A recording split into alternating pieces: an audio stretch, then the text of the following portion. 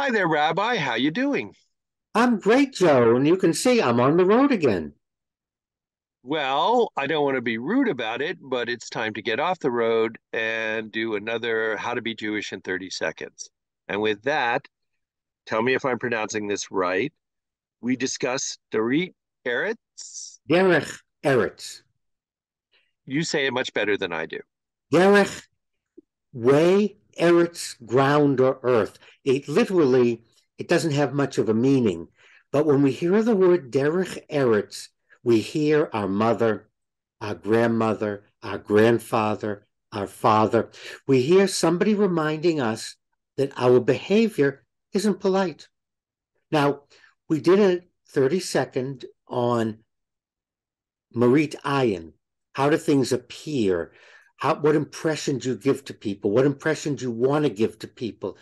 Are your actions consistent with who you are? Derech Eretz is independent of that thinking of yourself, of how will people think of you. Derech Eretz is being polite. It's how a human being should behave in society. When you're alone, whether it's at home or in a hotel room, wherever you might be, you don't have to worry about which fork to use or am I dressed appropriately for the occasion. However, once we're in public, once we're with other people, that's when we want to do or pay attention to Derech Eretz. Am I polite? Do I say please? Do I say thank you? Do I smile? Do I acknowledge other people's presence? Do I acknowledge what other people have to say?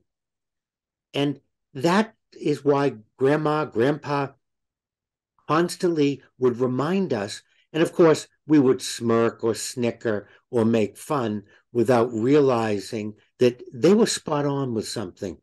Derech Eretz is really important in society. And what we're watching today is it's falling apart. And look at the result. People are mean. People cut you off in traffic. People are nasty. And what I'm asking us to do, very, very Jewish, is be polite, given the setting, given the situation, not for a reward, not for appearance sake, not for anything other than it's the only way that we can live together as a society. But what about those people who never really had the benefit of knowing which salad fork to use for the endive versus the seafood, or how to tell when to talk and when to let other people talk? So many people today, we are now in generations of people who never really were taught good manners and are acting as adults.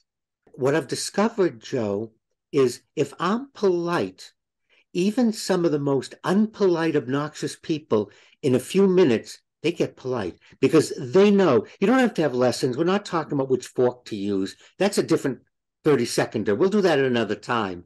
The forks, the plates, the dishes, and the glasses. That's separate lessons. The If we watch our own language, if we say please and thank you, I've discovered the other person will become embarrassed. They know. You don't have to give lessons. People know when they're being rude. They do. And they know when they're pushing themselves ahead of other people. I'm asking us to follow Derech Eretz and not worry about the Schmendricks or about the others out there, the Kumilemos, who will be disrespectful and not polite. Let them do their thing. However, I can only relate to you my own experience.